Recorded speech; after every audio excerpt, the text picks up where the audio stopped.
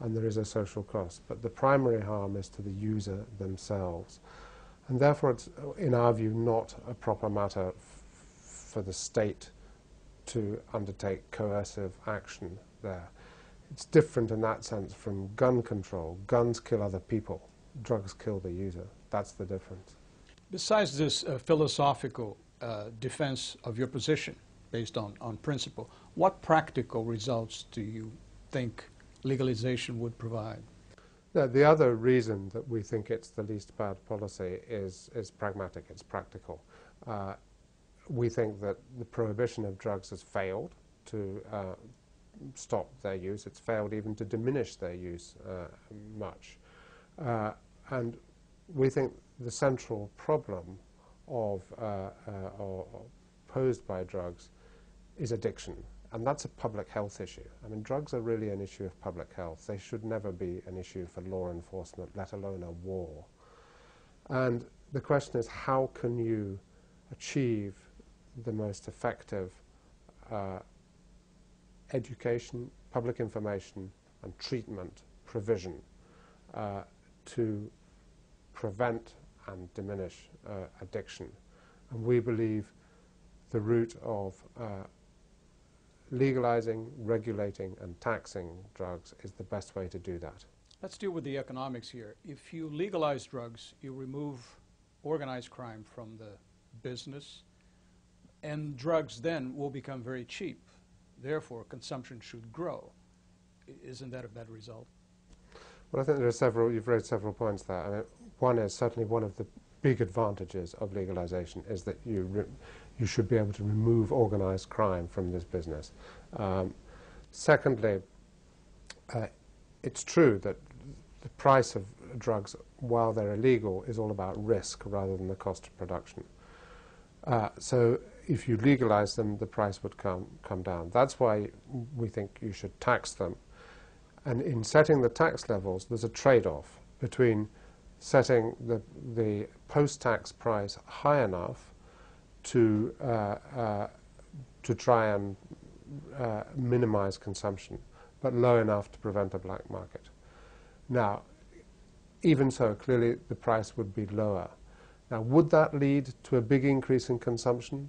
Not necessarily. A Agência de Combate às Drogas nos Estados Unidos rebate os argumentos usados pelos defensores da legalização. O uso de drogas ilegais no país caiu mais de 1/3 desde o fim da década de 70. E o número de usuários de cocaína diminuiu em 70% nos últimos 15 anos. O uso de maconha entre os jovens caiu 30% na última década. Alega que a legalização tornaria as drogas mais baratas e mais acessíveis. Cita o cálculo de que, se a cocaína fosse legalizada, o número de usuários pularia de 2 milhões para 20 milhões de americanos. So there's a lot of frustration with the situation of the war on drugs, and people look at alternatives like legalization. They look at prohibition, how it ended in the US, and they say that it was a huge success, that alcohol became legal and the problem of violence associated with it was solved. What do you think of that? The cost of alcohol for the society is tremendous. I mean, just in terms of traffic deaths alone, we in the United States may be talking about 15,000 deaths a year. There's a tremendous connection between alcohol and violent crime, alcohol and family abuse, alcohol and alcoholism and liver problems and so forth. So, I mean, alcohol is not some kind of enormous success story, and if only we could find some other drugs and deal with them as successfully as we have with alcohol, wouldn't it be a wonderful world?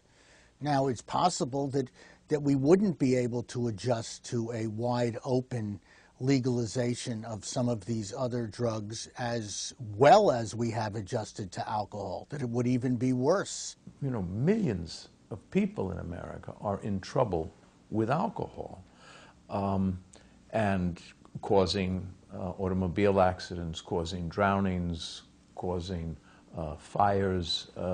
We have a great deal of social and medical morbidity in America because of alcohol. Further, the use of alcohol by adolescents, starting age 12 into the teen years, is a very big problem in America, in high schools, in colleges. So we have a very, very big alcohol problem today. So the thought that we should now say, well, alcohol's legal, maybe that's the model to think about drugs, I would say no. There is new legislation being proposed in several states to almost legalize marijuana, to reduce the penalties and basically allow users to get away with it. What would be the impact of that from the point of view of treatment and prevention? Marijuana is the trickiest drug because it appears so benign. And 90% of the people who use marijuana can use it on some occasion and do not get caught, hooked, or addicted. On the other hand, if I look at the adolescents who come into Phoenix House and have to now live in Phoenix House for a period of time because their lives have become so disorganized, they've gotten into trouble with gangs or by breaking the law in other ways, by shoplifting or stealing cars or other crimes, have become truant in school, or their grades have really dropped away, have become alienated from their families and are living half in their home and half out of their home. A very disorganized and socially disordered adolescent. Half the kids who come into Phoenix House, their primary drug of abuse is marijuana. So for this population, it's a very serious drug. And the thought that we would, if people think of it in terms of their own children, rather than in terms of an ideological position, it becomes much more easy to understand. You have looked into how this proposal for legalization of drugs would be implemented, the details, and what have you